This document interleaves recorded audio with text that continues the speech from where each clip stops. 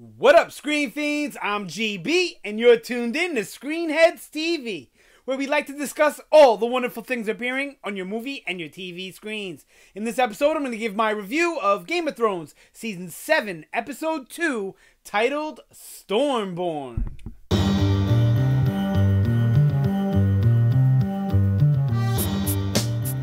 Alright, so after a fairly slow first episode, which I think we all kind of expected the way Season 6 had ended. Season 6 had ended so action-packed, right? I think we all expected it to be a little bit of a slow build this season, but I don't think that build is going to really go much longer. So we had the first episode where not a lot of action, and then we had this episode with not a lot of action till the very end, and then I think every episode will get more and more action until we get to those last one or two, and then it'll be like, Battle of the Bastard, Winds of Winter type of things. Definitely think that that's how it's going to play out. All right, so episode 2. Fantastic episode, but when is Game of Thrones ever not a fantastic episode? Even their episodes that aren't like great are still like really, really good. I don't think I've ever seen an episode of Game of Thrones that I was like, that was shit, that was bad, that was garbage, or that was a weak episode. I feel like it really doesn't have any weak episodes. All right, let's get going. First, Daenerys receives an unexpected visitor.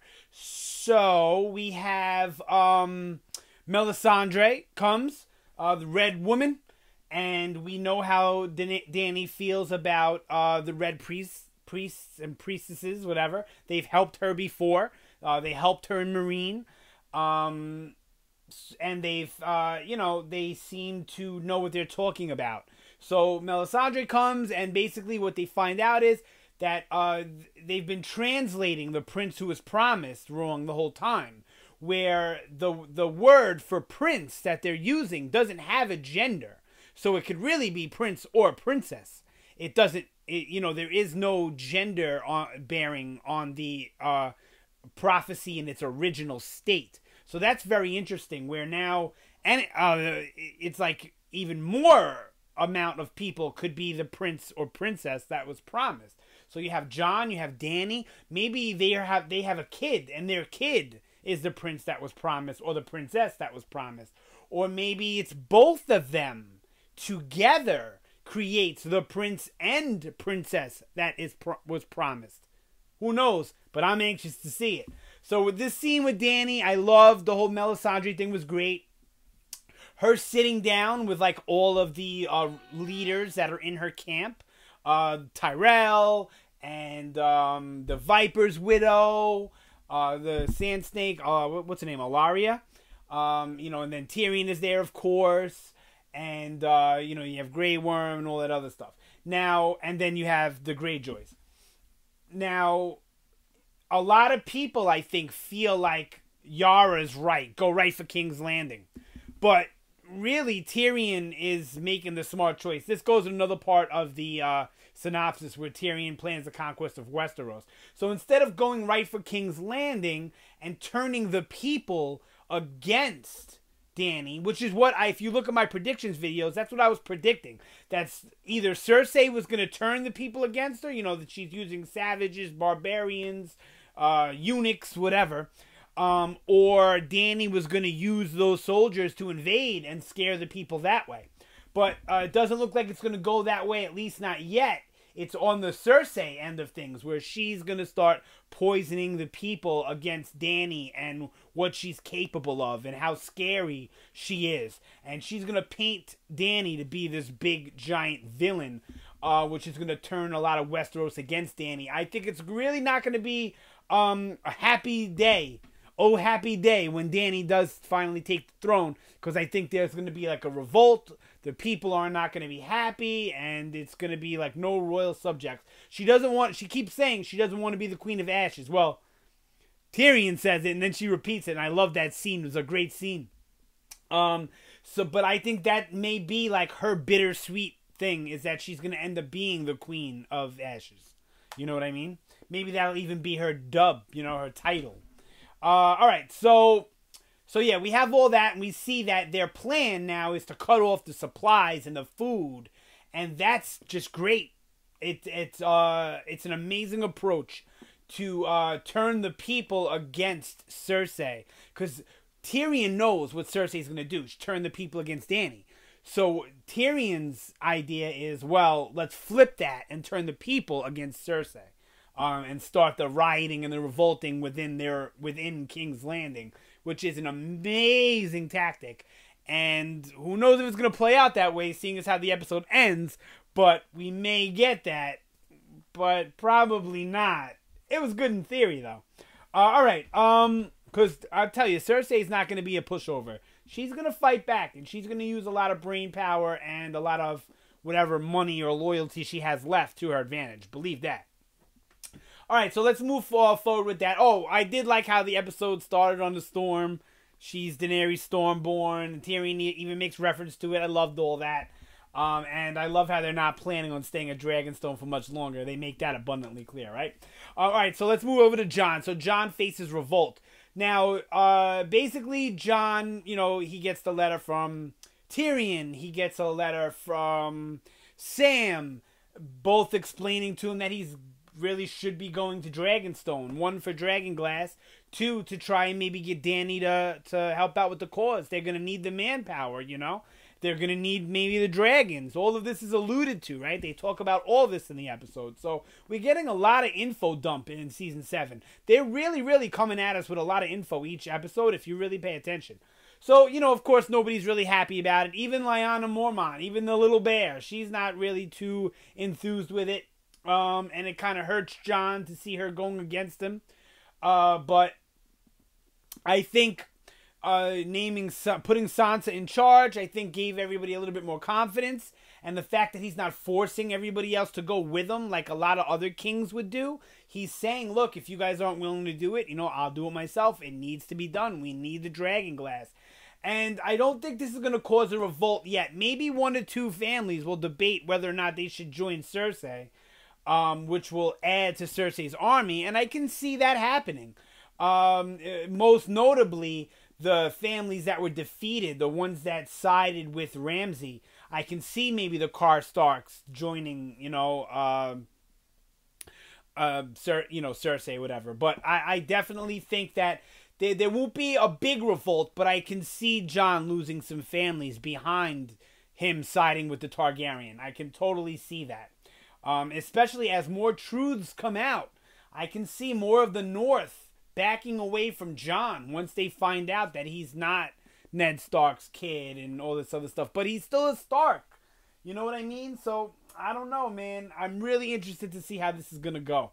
I messed up Rick's gun back there. I'll fix it later. All right. So, yeah, I mean, that's what we really get with Jon, with that he wants to go meet with Dany. He wants to go try and get the Dragonglass. He's really about trying to get shit done because he knows the White Walkers are coming. And once they get past the wall, there's not enough Northerners to fight them off. So they have to start trying to band together all of Westeros for the war. They have to. All right, so now let's talk about some stuff that's not in the synopsis real quick. We get Sam, who's actually stepping it up in a big way. Like, he's really being gangster this season. He stole the key to get the books, to get the info for the White Walkers, because nobody will help him. And he's busting his ass to get this info. We've seen that last episode, right? With all the shit buckets and everything. And then now he takes it upon himself to go against the Maester's word and try and cure Jorah.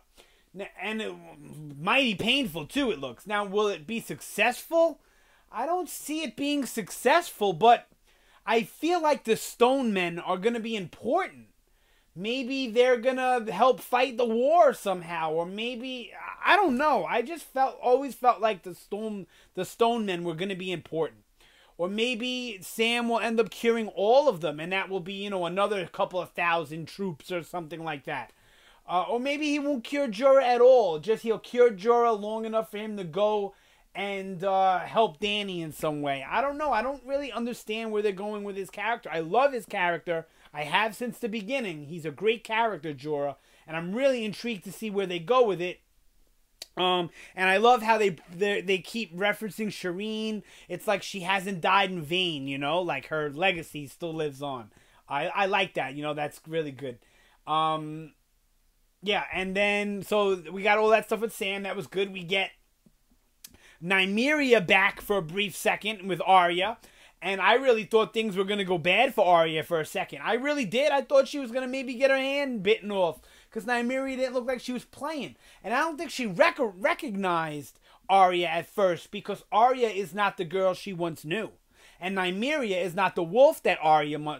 It's so awesome. Their story is the same.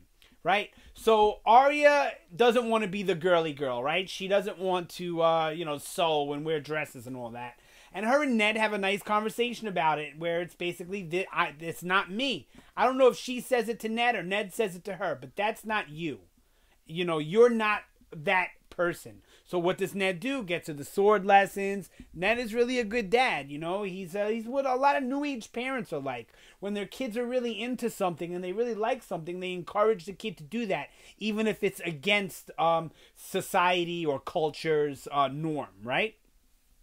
So, we see that here where it's Arya was never that person. And you know what? Nymeria, the direwolf, was never a captive. She was never a pet.